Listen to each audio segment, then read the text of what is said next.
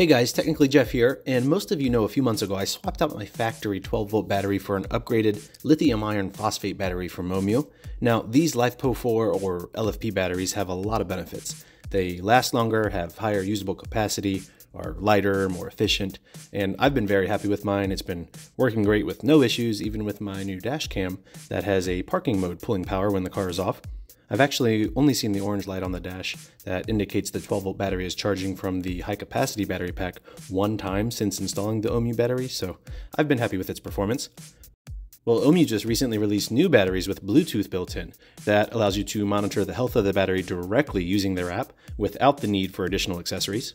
So I'm going to swap out my old Ohmmu battery for the new one, and then we'll connect it to the app and check out the monitoring capabilities. So let's do it.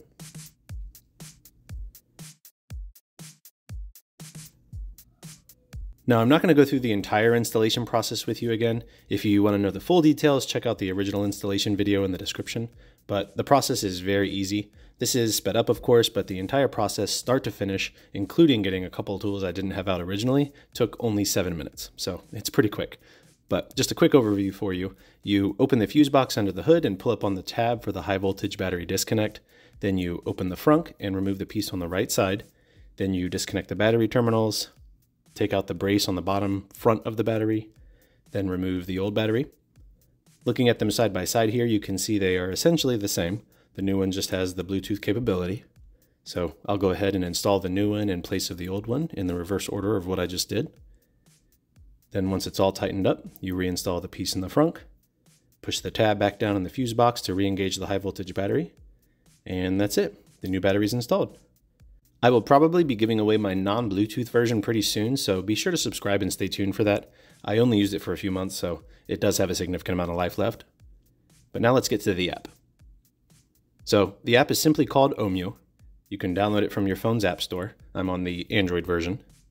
When you pull it up, it shows whatever batteries are available for it to communicate with. You click Connect, and it loads up to the dashboard here.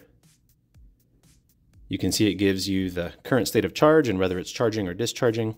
It also gives an estimated time to empty based on the current usage. Towards the bottom, we can see the voltage and amperage, as well as the cycle count and temperature. On the voltage tab, we can see the total voltage and individual cell voltage as well.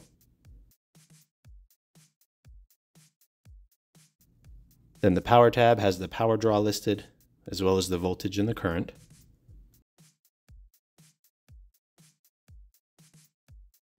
Then we have the Advanced tab. This shows you the power cycles for the battery. You can see mine is brand new.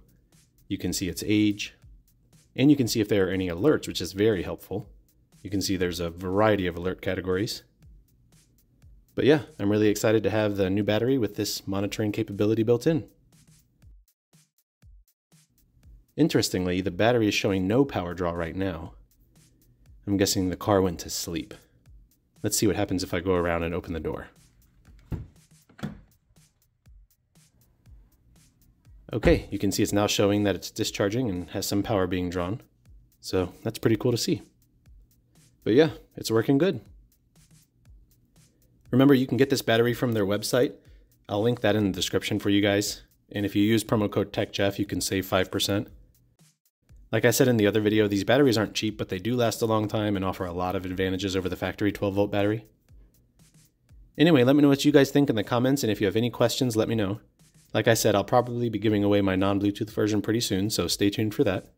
But thank you for watching, and I will see you in the next video.